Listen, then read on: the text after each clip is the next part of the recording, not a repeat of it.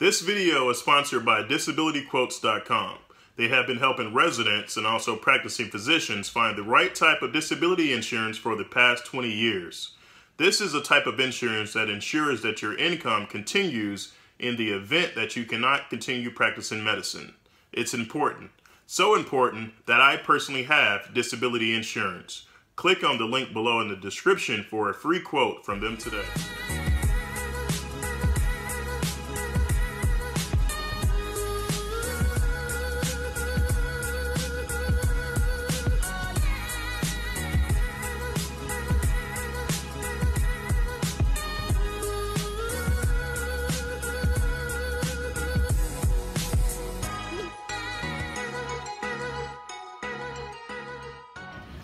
Hi, I'm Heather Chambers. I am a sports medicine orthopedic surgeon. I went to medical school at Texas A&M. I also went to undergrad there. I did my residency in Fort Worth, Texas, and then now doing my orthopedic sports medicine fellowship in San Antonio, Texas. What is a sports medicine doctor, orthopedic surgeon? What do they do?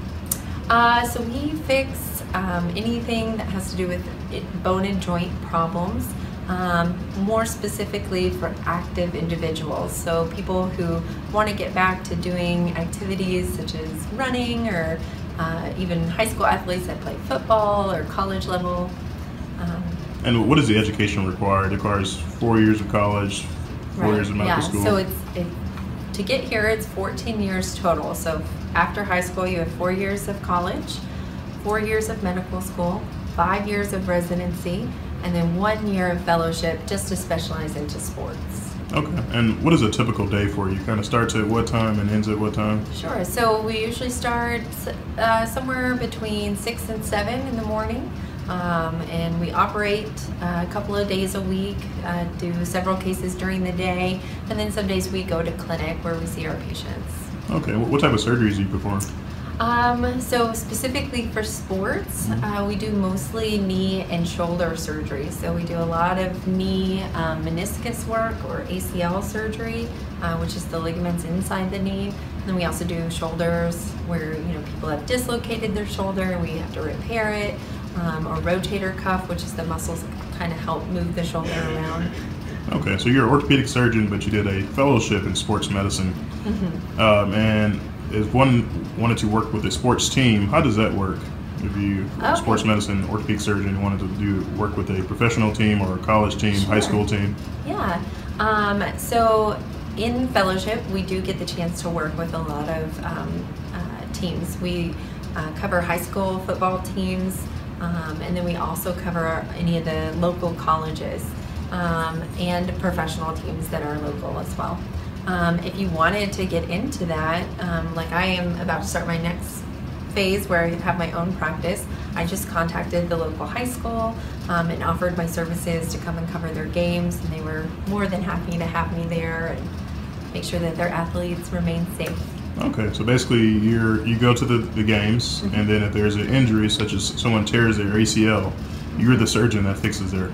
That's right, yeah. Okay. So I evaluate them once they get injured on the field, they come to the side, I evaluate them there, kind of make a preliminary diagnosis of what I think may have happened, and then I'll see them in my clinic, make sure that we get the proper imaging, and then go from there. If they need surgery, then I'm the one that takes them to the operating room. Okay, and in terms of being a really busy surgeon and kind of balancing kind of family life and kids, people are inquiring about the medical field, but they're maybe hesitant because trying to have family and kids. Can you talk about that a little bit? Sure, yeah. So I have 3 children, and I have been married for 8 years, and it's not easy, but it's completely doable. I think the best advice I ever got about having a family and doing what I'm doing is that there's never going to be a good time. There's never going to be a time where you say to yourself, I think today I'm going to have children.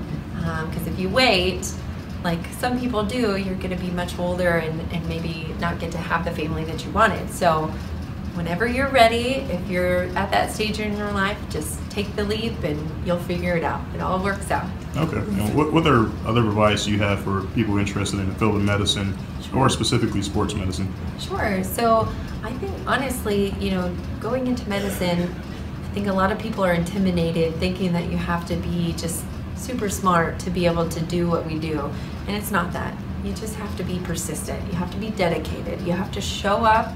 You have to be willing to learn. You have to be willing to make mistakes and admit your mistakes, and then take on, you know, the next step. Learn from your mistakes and keep going. So tell us about your practice location, and if anyone wants to see you in your clinic or see you as a patient, how can they see you? Sure. So I'll be starting my practice in Marble Falls, Texas, which is about 2 hours north of San Antonio, 1 hour west of Austin. And they can contact or look me up online at the Baylor Scott & White website, or they can call the office and just ask for me. Awesome. Thank you so much.